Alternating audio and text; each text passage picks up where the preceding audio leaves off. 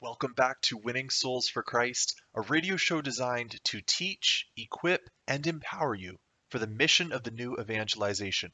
I'm your host, Isaac Longworth. Today, we're going to be talking about how to move our parishes and ministries from maintenance to mission. You see, many, if not most, of our parishes have not been focused on the exterior mission of actually going out into the world to make new disciples. But instead, a lot of our parishes, a lot of our focus as a church has been focused on the interior work, a more inward focus, maintaining all the current structures that are already present in our parishes. And so, if our parishes are going to be effective in the work of the new evangelization, if they're actually going to be going out into the world and transforming it for Jesus, then they need to be able to switch from a culture of maintenance to a culture of mission. And so, to that end, what we're going to do today is discuss three specific things. First, we're going to talk about why it's necessary for us to change from maintenance to mission in the first place. Why do we need to make this change? Second, we're going to talk about how we can do this, how we can take our culture of maintenance and transform it into one that is designed to go out on mission to make new disciples. And third, we're going to talk about what obstacles will we face when we try to make this change. So first, why is it necessary for us to change? Second, how can we make this change? And third, what obstacles will we face when we try to do this? Does that sound good? So first, why change? Why change from a maintenance focus to a focus on mission? Well, the reason that we need to switch our focus from maintenance to mission is because of the great commission that the Lord Jesus gave us right before his ascension. So in Matthew chapter 28, verse 19, Jesus says to his disciples, "Go therefore and make disciples of all nations, baptizing them in the name of the Father and of the Son and of the Holy Spirit." So here we have this call from the Lord to go out into the world, to go to the ends of the earth, proclaim the good news, and to baptize and make new disciples. This was the call of Jesus, and his apostles understood it, and the early church understood this commission, and they put it into action. That's why we see in Acts chapter 16, verse 5, we have this beautiful description of what the early church was like. And it says this: the churches were strengthened in the faith, and they increased in numbers daily. Increased in numbers daily. The early church was characterized by expansion, by growth. The apostles went out and evangelized. They trained up the next generation of disciples, and then those disciples went to their family, to their neighbors, and preached the good news of Jesus. And the effect was that Christianity spread like wildfire throughout the known world. This focus on mission. And throughout the history of the church, this hasn't stopped, right? There has always been this understanding of the primary importance of the mission of evangelization that has been entrusted to the church. Saints have gone about the work of evangelization. Popes have sent out massive missions to expand the kingdom of God. Like, for instance, in 596 AD, Pope St. Gregory the Great sent what was called the Gregorian Mission to the pagans of England. He sent these Augustinian monks to evangelize the people of England, and within 1 year, they had baptized over 10,000 people. This huge growth. In 1540, St. Francis Xavier traveled to India, Japan, all over Asia, tried to get into China, but died just before he did. Estimates vary between 100 and 700,000 people that he baptized in his lifetime. This huge harvest of souls for the church. And throughout the history of the church, martyrs have died, have shed their blood for the sake of spreading the gospel to the ends of the world. This is the mission of the church.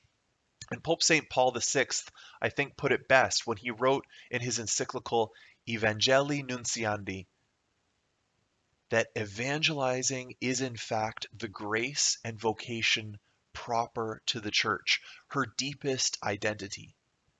She exists in order to evangelize. This is something powerful that we as Christians can meditate on. That the fact that the deepest identity of our church is to evangelize. But the Lord has put this church here on earth to spread the gospel. That's who we are. We can't forget our deepest identity. We can't forget that we exist to evangelize. So if this is our heritage, if this is our tradition, if this is our deepest identity, then I ask you, brothers and sisters, is this something you saw taking place in your own parish community? Did you see your parish having explosive growth? Did you see it extending into the neighborhood? Did you see it focused on mission? And I hope that it was. I hope to God that this was your experience growing up. But unfortunately, most of us, our experience of parishes growing up was not like this. It was something different. It wasn't focused on mission, but rather, many of us grew up in parishes that were focused on maintenance. We had an inward focus. We were focused on maintaining all the structures, all the activities of the parish.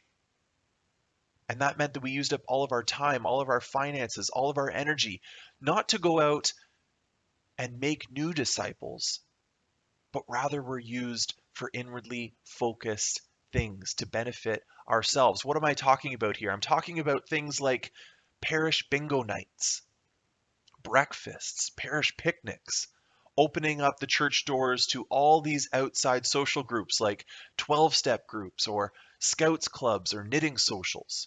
Now, again, I'm not saying that these things are bad in and of themselves. And we'll talk more later about how we can transform some of these things into this focus on mission. But they can't be a priority. Using the church as a hall to be rented out is not our deepest identity. It needs to be, the parish needs to be a center for evangelization.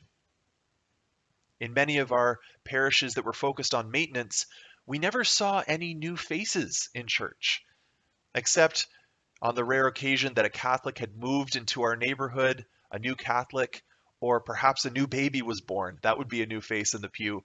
But other than that, there was never any new faces. It was always the same people. And there was no effort to go and reach out to the unchurched to bring them in. In a maintenance style parish, the parish leadership, be it the pastor or his staff, they never put any emphasis on outward mission. So that meant in the preaching, there was never a call for the faithful to take up their baptismal role as evangelists. There was no implementing of programs of evangelization designed to bring in new people into a life-changing encounter with the Lord through retreats or other programs. There was no hiring of staff specifically for the purpose of evangelization. You know, someone like a youth minister or a director of evangelization, a maintenance parish doesn't want to put resources into that. And this, unfortunately, was the experience of many of us in the Catholic Church, maintenance rather than mission. Well, how can we change, you might be wondering? Well, I think one of the most important things we need to do before we try and change our culture from maintenance to mission is to remember our identity. Keep going back to who we are. We are a church that is supposed to be evangelizing. And once we remember that identity, we then let that identity shape the parish culture, shape everything that we do, every decision that we make, so that it's directed towards this mission. And that means that the leadership of the parish needs to be constantly clarifying the mission of the parish as evangelization, teaching that to the people, teaching that to the staff, making sure we're always heading in that direction, and then making sure that every decision and action of the parish is directed towards that. And that means that we need to cut out things in the parish that can't be modified to fit this mission of evangelization. So some of the things we mentioned earlier, like bingo and knitting socials and breakfasts, if that can't be worked into the mission of evangelization, then perhaps it's time for the parish to cut them out. And that means that then all of our resources, all the regular work of the parish is then directed not towards all these other distractions, but towards the primary goal of evangelizing. So that means that in the Mass, the priest will be routinely preaching on the kerygma. He'll be routinely using his homilies as an opportunity to evangelize. Because we do not live in a time in the church now where we can assume that everyone in the congregation is already a committed disciple of Jesus. People come to Mass for a whole bunch of different reasons. They could come because that's just something they were used to doing growing up. They could be culturally Catholic. They could have some vague sense that this is something that I'm supposed to do to be a good person. But they could be going to Mass without having that encounter with the Lord, that life-saving faith in Him. And so the priest needs to be constantly preaching on the kerygma, preaching on the goodness of God, that He loves us, that He made us for a relationship with Him, but that we have broken that relationship because of our sin, because of our rebellion towards Him. And that the answer to our rebellion, the answer towards our sin, was that God sent His Son, Jesus, who died and rose again for us so that we could have this opportunity to be brought back into right relationship with the Father, preaching on the necessity for repentance, turning away from our sin, putting our faith in the Lord, and welcoming His gift of salvation. This needs to be constantly preached on. When it comes to preparation for the sacraments, again, families are coming to the church for many different reasons. Whether it be baptism, confirmation, first communion, marriages, people come to receive sacraments from the church for many different reasons. And some of them aren't always 100% correct. For instance, I know some people who thought that confirmation was a kind of church graduation. This was just something you did when you were getting ready for high school, that the church put on this confirmation, and then you graduated from the church until you needed to come back to maybe get married at some point in your future. So people have all these erroneous views of sacraments, and yet they are still coming to receive them. And so a parish that is on mission shouldn't waste this opportunity. See it as an opportunity to evangelize these families. Perhaps in the preparation for the sacraments, on top of all the catechesis and the theology that goes into explaining what the sacraments are, also involve presentations of the basic gospel message. Tell people about the Lord and what He's done for them. Maybe require that families that are coming through for preparation for the sacraments go through some kind of evangelization retreat or program that the parish hosts on a regular basis in order to make sure that they're not just coming to receive sacraments and then leaving and never seen again, but that they're actually becoming intentional disciples with a living relationship with the Lord, permanent members of the parish. This is what a mission parish does. A parish that is on mission will hire staff that is on board with all of this. And that means all the staff, those who work in finances, those who work as secretaries and music directors, because all of these different ministries have a part to play in the work of the new evangelization, right? But the pastor also, with his leadership team, needs to be hiring new staff whose job is specifically geared to evangelize. That means maybe hiring a youth minister whose job is to reach out to the youth in the neighborhood and invite them to make a commitment to the Lord, to become a disciple of that parish. Or maybe it's a director of evangelization whose job is to institute and run programs of evangelization, retreats designed to bring in non-believers and have them become members of the parish, have them become committed disciples of the Lord Jesus. Now, it's easy, of course, for a parish to say that they're on mission, to maybe whip up a mission statement and pin it on the door of some office somewhere saying that we are a parish that is dedicated to evangelization, but it's another thing to actually act on that. And there's two really good litmus tests that you can look at a parish to see if they're in maintenance mode or in mission mode. So first time, look at the calendar of the parish. Look at the events that the parish is hosting. And this will tell you what the parish's true priority is. If the parish calendar is cluttered up with card socials and Scouts Club meetings, well, then maybe the parish's identity deep down is not an evangelizing one, but it's a social hall where people gather together. Perhaps if all the parish calendar is charity fundraiser after charity fundraiser, or soup kitchens every single day, or charity fundraisers as dances and bingo and all these other things. Maybe the church is not an evangelizing church, but instead is just a charity as their deepest identity. Now, again, I'm not saying there's anything wrong with being social. I'm not saying there's anything wrong with doing charity work. We as Catholics should be doing charity work. But what is our priority? Are we using our socials? Are we using our charity work as a way to evangelize? Maybe having a testimony said at the beginning of the meal if we're hosting a soup kitchen. And then at the end, having parish volunteers pray with those who came to receive food. Have them experience the Lord, inviting them to come to Mass, inviting them to come to a retreat, so that not only do we feed them physically, but we feed them spiritually, introducing them to the Lord. This is how an evangelizing parish thinks, using every opportunity to preach the gospel to people. Another litmus test to look at where a parish is when it comes to maintenance and mission is to look at their resources. Where are the parish resources going? Whether that's money or other financial things, but also manpower, volunteers, energy. Where are all these resources going? Are they going towards the mission of evangelization, or are they going just to keep all the structures of the parish maintained? Now, of course, there's so much more to parish renewal than this, right? We just don't have time to go everything in a half an hour show. But there are ministries out there designed to help you take your parish to this mission level. So for instance, there's this ministry called Divine Renovation, founded by a priest named Father James Mallon.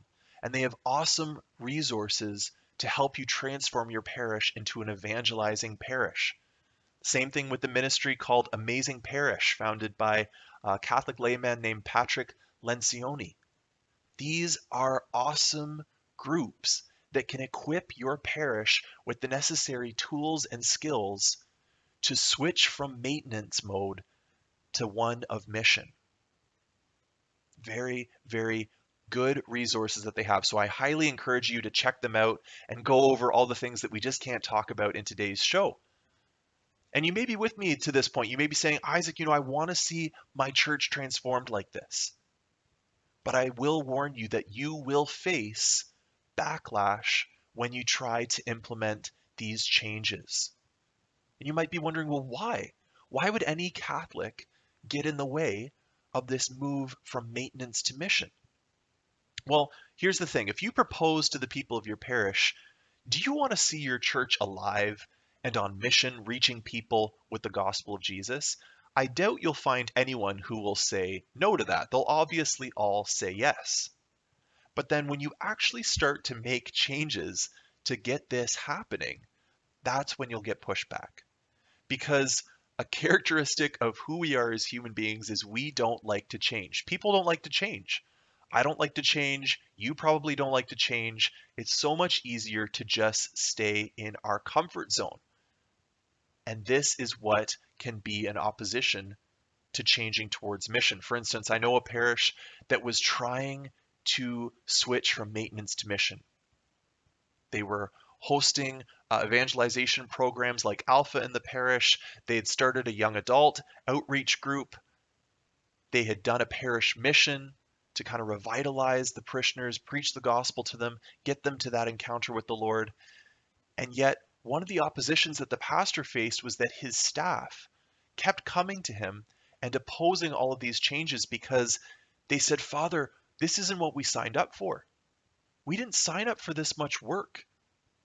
We don't want to handle all of this stuff. We just want to go back to the way things were. It was so much easier back then.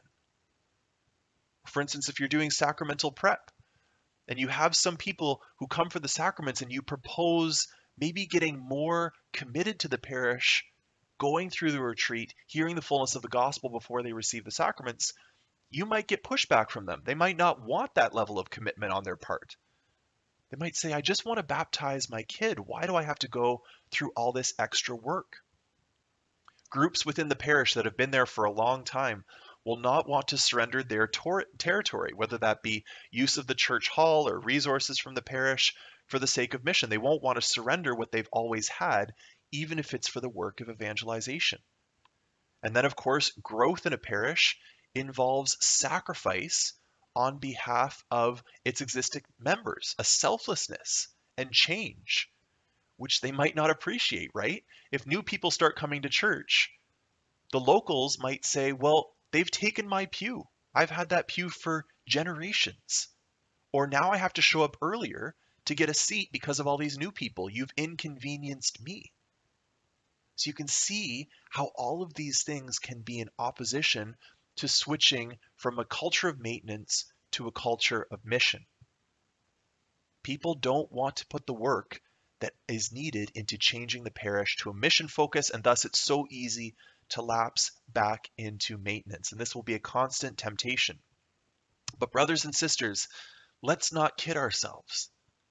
Maintenance mode parish is a dead end. It's a dead end because our parish life as we know it is dying. We know that in many parts of the church we are seeing a massive apostasy. People are leaving the church in droves.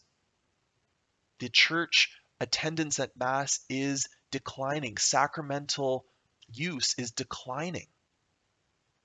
And that means that when maintenance mode is implemented, that means that all you're doing is maintaining a slow decline of your parish.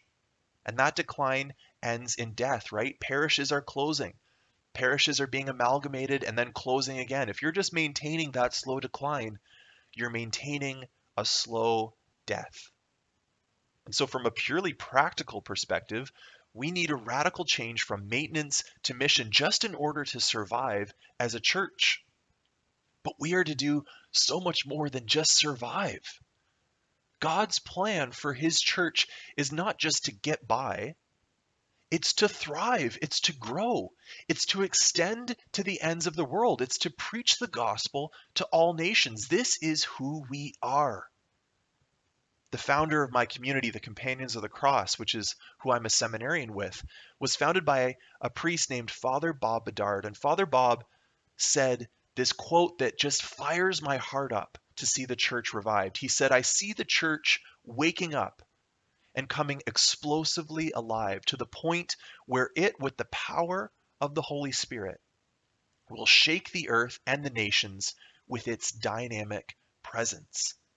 That's what I want to see. I want to see our church not just surviving, but shaking the earth, preaching the gospel to the nations in the power of the Holy Spirit, winning souls for Christ. That's what God wants for his church, but are we willing in our parishes, in our ministries, maybe even in our own hearts, to leave behind the comfort of maintenance and embrace the challenge of mission? Now, it's not the easy path. I would be lying to you if I would say that mission is easier, because it's not. It's so much easier to remain in mediocrity. But it will be so worth it when we see our parishes coming back to life, our pews filling up, people having their lives transformed, our neighborhoods being reached with the gospel, as we reach the lost with the good news of Jesus. This is our mission, and the Lord is calling us to mission with him. And I ask you, are we going to follow that call? Are we going to follow that call to leave behind the mediocrity of maintenance and go forward headlong into the mission that the Lord Jesus has prepared for us? Well, we've reached the end of our time now, but hopefully something in this show has taught, equipped, or empowered you for the mission of the new evangelization so that you can go out and set the world on fire for Jesus.